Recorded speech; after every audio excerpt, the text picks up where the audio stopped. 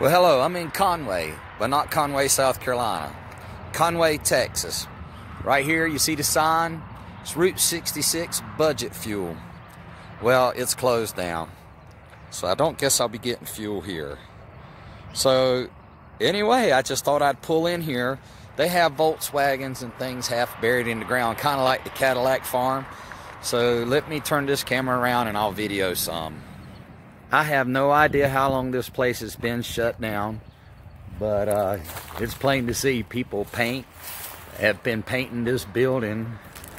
You can tell this is had a 3-bay garage and a mechanic shop. I mean, the office, and they sold gasoline out here, and it must have been the parts around back there, and a workbench, you know. Looks like they had the nails all up here for hanging certain tools, and probably fan belts in the old days. But people's coming painting. Look at there. It's a thermostat. The green wires run up to that heater, which has gas lines running to it. So they was open probably year-round, probably at one time making good money. Oh, there must be a lift in the floor somewhere. I've seen these before. They have the valve. You turn it that way to let the air out. You turn it that way to put the air in. So, yep. Right there. Oh, there's a lift there. There's one right there. I don't know if that one's got one. I don't see no pipes running. See, I can see where this had it. Anyway, it was probably a good thriving place. People's broke glass, all the glass out, and it got swept up, but you could see it was all painted before they broke it. Had a heater in the office. I remember gas stations that were shaped similar to this. Alright, let me go over to the other building over there. By the way this building looks, with the long porch on the front and all, I got a feeling this was a place where while they were working on your car, or even if you didn't need a car working on, you could come over. For cell phones for sure, because there's the old phone booth. Oh, somebody's wrote right there 2020, so that weren't too long ago they painted that. Oh my God, they're painting on the ceiling and everywhere, man. Under the porch. But anyway, what I was getting at, got a feeling people could come over here, sit in and dine or something. Or it could have been well, with those kind of shelves, oh yeah, it was like a small grocery store. I mean, it had all this, but the counters and all around, I got a feeling they had a few places to sit and eat too. The sheetrock's busting out. But it had AC ductwork that blowed out here. Right up here in the ceiling. Had the 8-foot fluorescent bulbs. Looks like a lot of cotton stuff's been tore. Oh, no, I don't know what it is, but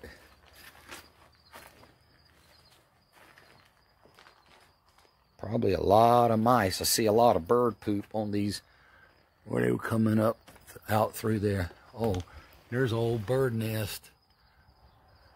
I don't know what kind of birds build nests like that. Oh. And they had showers or something. Let's see. No, that's just toilets and a sink. This is a bathroom.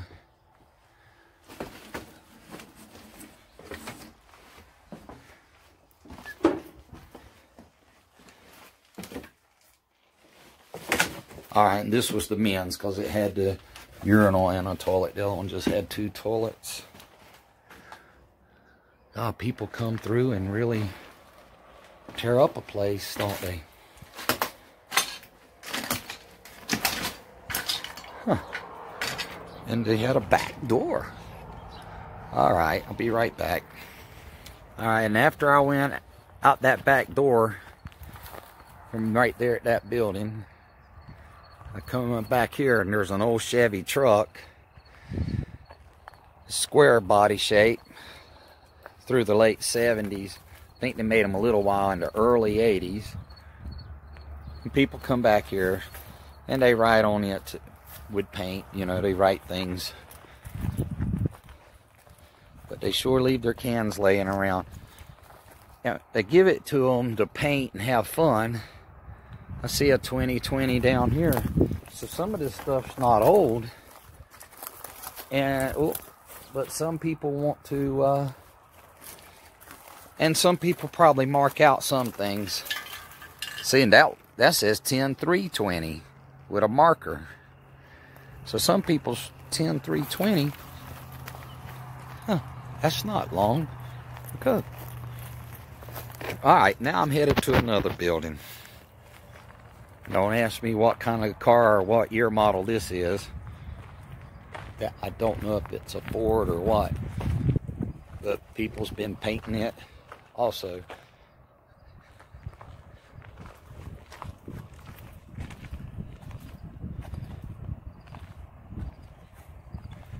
It's been painted a lot if you'll look.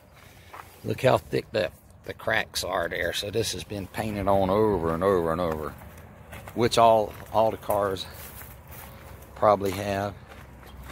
See that's a cut in the fender in the metal. But then you got this building right here that's beside it. As you leave the gas station and you leave the place where it was like a store to buy grocery things, you come across, and whatever this building was, which had a 8-foot light. But this is where a lot of people must dump their paint cans when they get finished. But they write and they cover over other people's. But just remember one thing: once you've wrote it here, it's always here. Even if they cover over it, it's there. It's just under someone else's paint.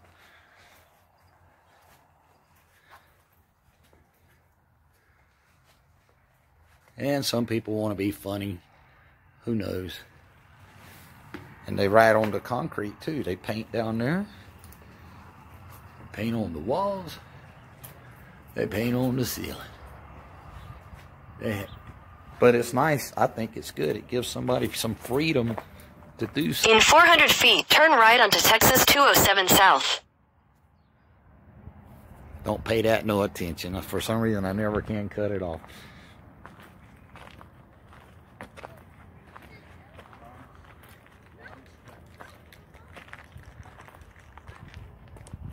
And these are the Volkswagens. That's the reason I came. Just to come by the Volkswagen. Gas tanks used to be in the front. Motors are in the back.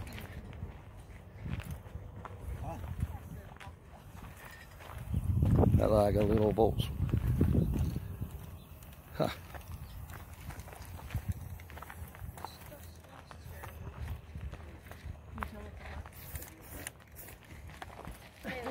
Lopsided one. Just think it'll always be there. Absolutely. Even if someone covers it over, it's still under there somewhere. All right.